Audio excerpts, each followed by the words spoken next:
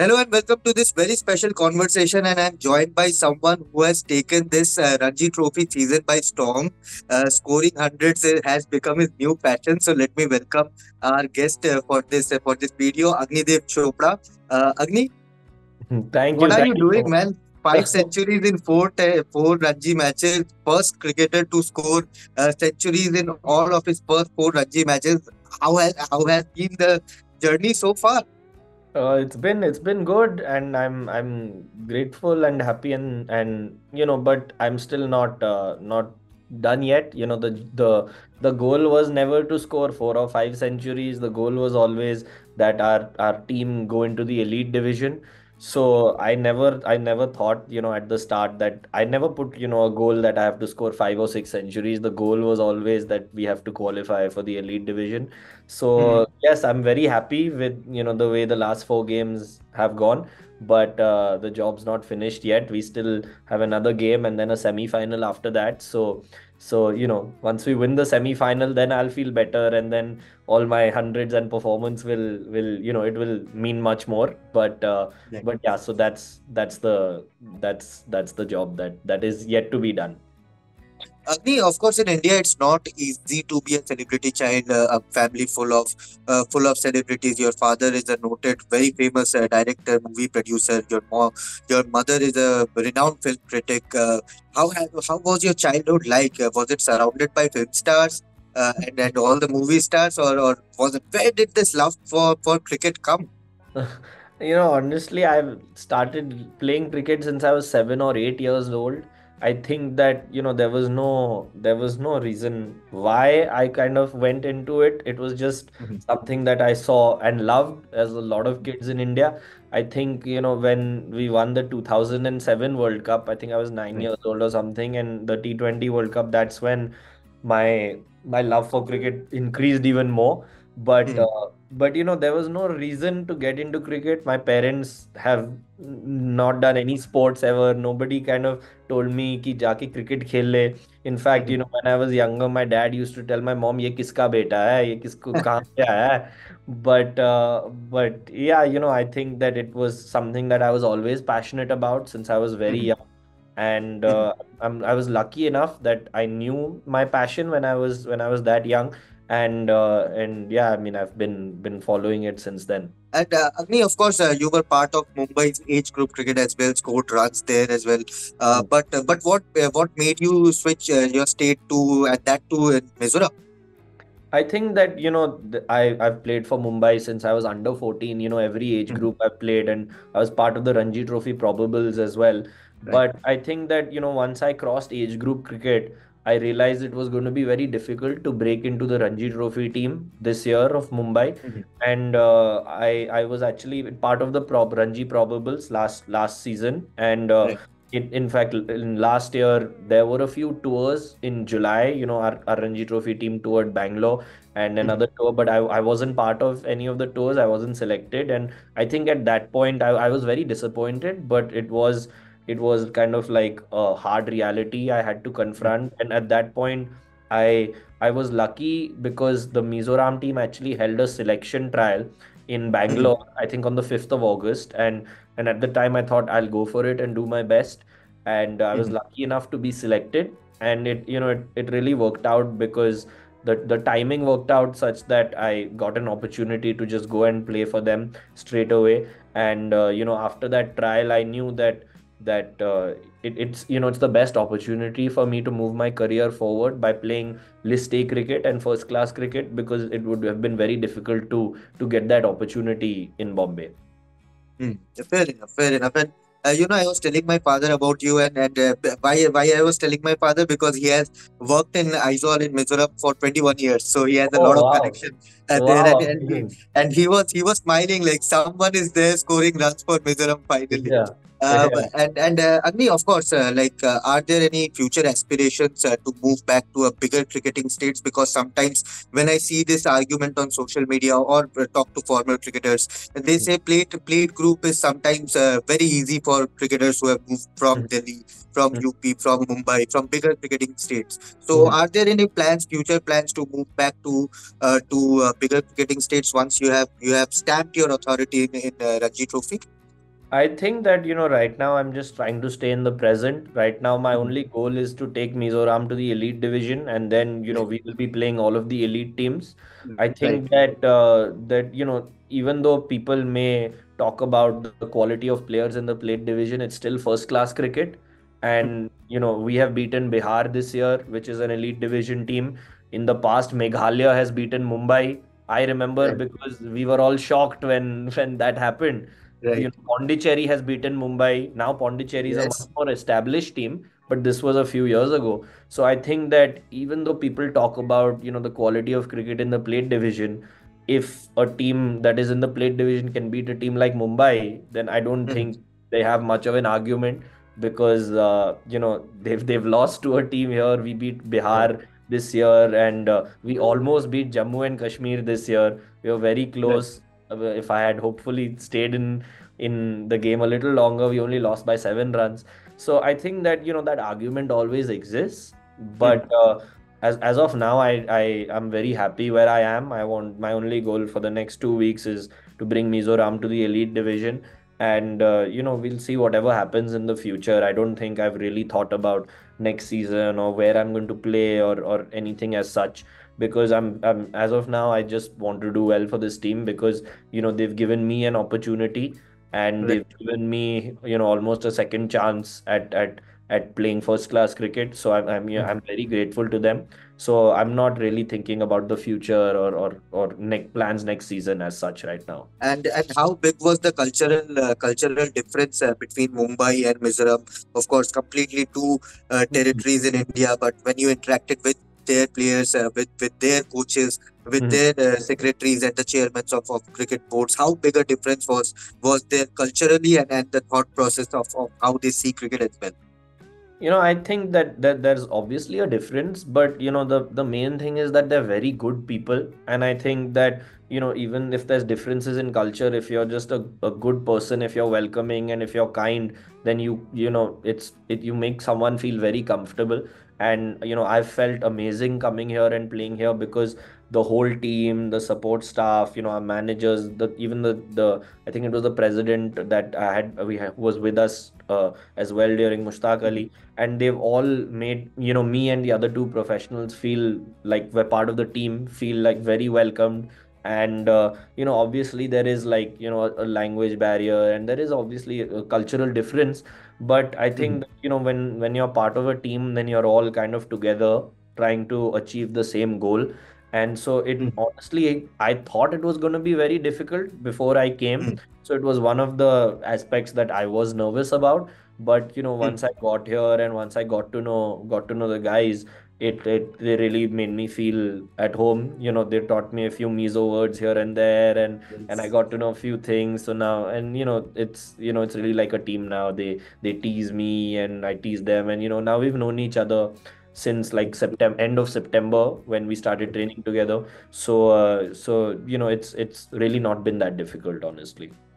And just a friendly tip, Mizo is a very easy language. If you put some effort, Really? in 3 to 4 months you will get at least the basics right. And when I first heard it, it sounded very difficult. Like I It, had it is very difficult no when you idea. sound it when you hear it first, Yeah. but slowly if you get accustomed to Yeah. it, you will find it easier. Yeah. Now it's making a little more sense now. Right. So yeah, we're all getting a little better at it. Agni, I was scrolling through your Instagram as well. How influential is Kobe Bryant in your life, in your career? I mean, so he was a big inspiration to me because in 2010, my father was making a movie in the US and we were staying in Los Angeles at the time, and I didn't know anything about basketball then. I didn't care at all. It wasn't something I knew about. But one of our family friends was in Los Angeles as well, and he took me to watch a Laker game at the time, and this was the time when you're a championship team and I had no idea, but I just went and watched it, and everyone was just talking about Kobe Bryant, and it was crazy to go and experience him playing and be in that atmosphere because as someone who loved sport, it was just the most amazing thing. And Mhm. so I've been a fan of his and a Laker fan since 2010. And there were a lot of tough times because our team wasn't that great for a long Yeah. time. before he retired and after he retired. But he was always someone who inspired me greatly, and his work ethic, and everything, just kind of the amount of work that he'd put in, the amount of dedication he had, the loyalty that he stayed with the same team for 20 years. Even though it's very difficult to do that, there's a lot of tough times, a lot of difficulties for 20 years, your whole career, to be with the same team. But he was really influential to me, and he continues to be, even even after he passes. And he's someone who'll always inspire me to keep working hard, to keep putting in the hours, and to wake up early and work hard, to stay up, to go to the gym and everything. So I think he's one of the athletes who's really inspired me and my career for sure. And who has been your cricketing idol growing up? I mean, cricketing idol for any Indian of my age was always Sachin sir. Always, it always had to be him. But for me, I mean, Sachin sir is obviously number one. There's no comparison ever Right. to him. But for me, it was always UV Paji. Yuvraj Singh was someone who kind of made me feel like I want to be like him, because he was a Mhm. left-hander. I'm a left-hander, and Right. I have a very aggressive style of play, and it was similar to his. And he was someone who, when I saw playing, and even when he hit those sixes, I was very young, Right. and he was someone who I immediately saw, and I was like, I want to be like him. So I mean, Sachin sir is always number one, but I think UV Paji was somebody who I really idolized at the time, and I really idolized his game as well. And yeah, even when we won the 2011 World Cup, and he Mhm. was so important in that win. I think that my the for me, the Indian cricketer, or any cricketer I wanted to be like, was always UV Paji. Have you had a chance to interact with Yuvipa about I I cricket have I and have met him. Yeah, I have met him a couple of yeah. times. And yeah, it's like kind of crazy, because it doesn't feel like. And anytime you meet like your idols or someone you've idolized, it doesn't feel like real. It feels like it's Yeah. someone you watched on a screen since you were a kid. But I've gotten the opportunity to interact with him a few times. And him and my dad have spoken in Punjabi. They're both Punjabis, and I Yeah. understand Punjabi as well. And he really made me feel comfortable. And I didn't get the chance to talk to him about cricket, because it was a Mhm. very brief kind of interaction. Mhm. But yeah, it was pretty amazing to meet him, and actually see like how his batting is actually his personality, and how like flamboyant and open, and how he is, his batting is just a reflection of who he is. Right. So yeah, I was lucky enough to meet him a couple of times. And any present cricketer that you would like to meet and pick brains of? Oh, present cricketer, I think I'd say Ben Stokes, because Oh, I think, another left-hander. I think I'm always, right. attracted to left-handers, because I am one. Lefties, yeah. So, I would have to say I recently watched his documentary as well, I think last month. And of course, if, I would choose someone like Virat Paji, or someone, Indian. But I think that like someone who I would love to just learn from is probably Ben Stokes, because he's done some impossible things in Right. cricket. And to have that kind of belief in yourself and that kind of ability.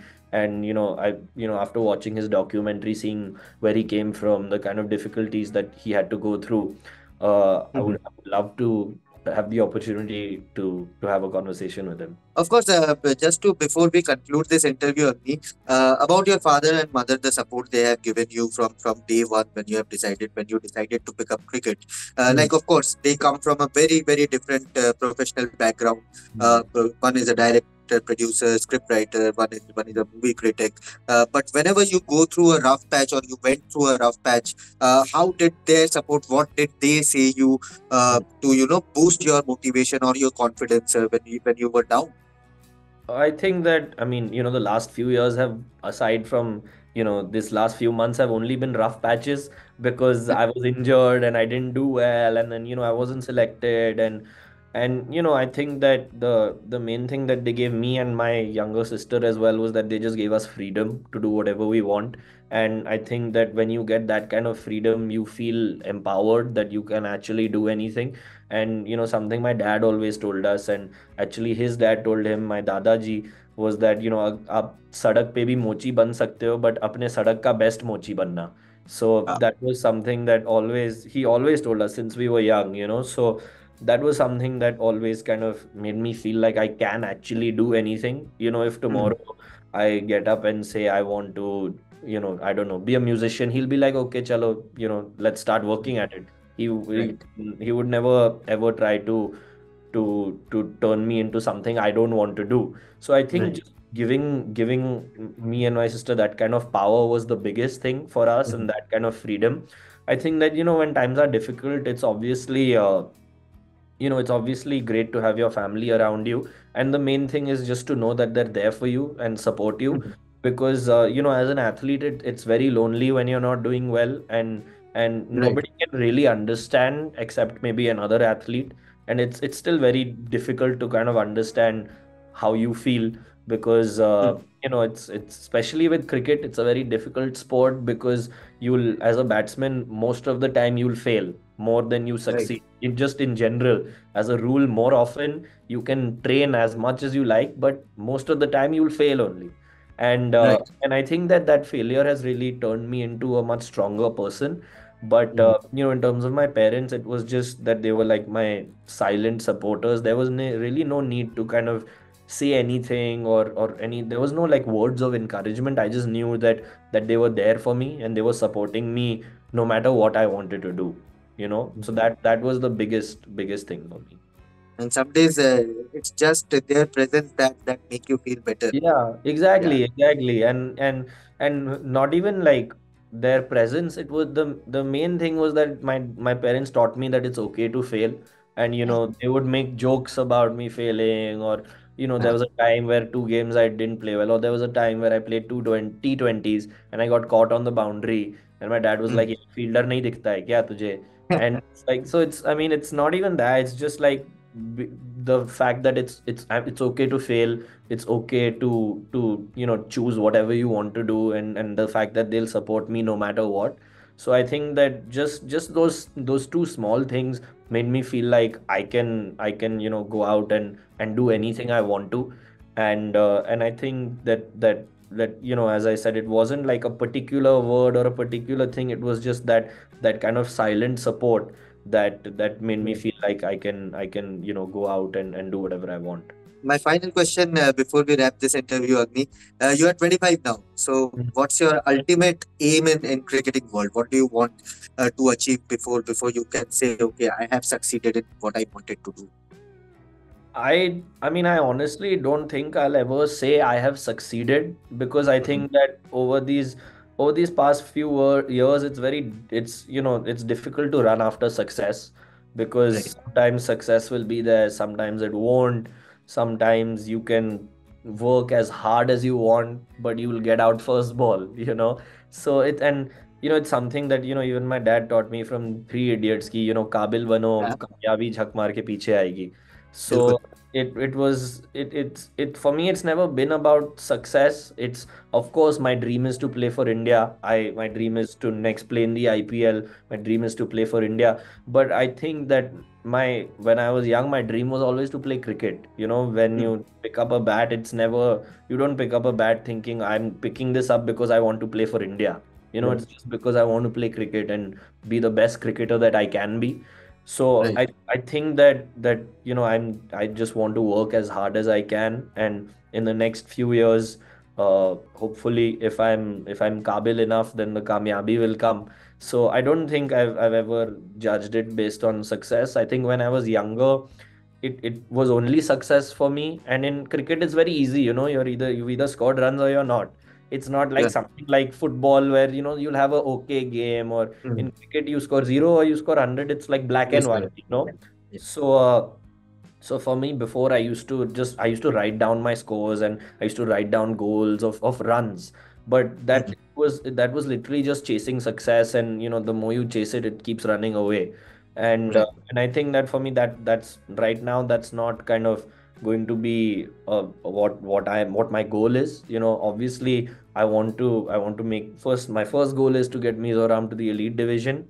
Then Right. after that, I'll see what the goal after that is. But yeah, I think that I'll be happy as long as I've worked as hard as I can.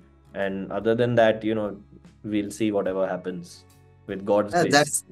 that's that's what you want. As MS Dhoni says, it's all Mm. about the process. You don't think Yeah. about the final product. The Yeah, final product is exactly. So yeah, so for me, of course, like I would love the next step I would love to play in the IPL, and it's something that now every young kid obviously dreams of, because we've grown up watching the IPL. And but it's not something that I can say ki, if I play in the IPL, then I'm successful, or then I'll be happy. Then it doesn't mean anything, because I never started playing cricket just to play in the IPL. I just right. started because I loved it and I loved the process. So I think that's what I want to focus on as much as I can. Absolutely. I think that's the best possible ending we could have for our interview. So thank you so much, Agni, for your time, Thank you so much. and all the best wishes for your upcoming matches and the season ahead. Thank you so much. I really appreciate it.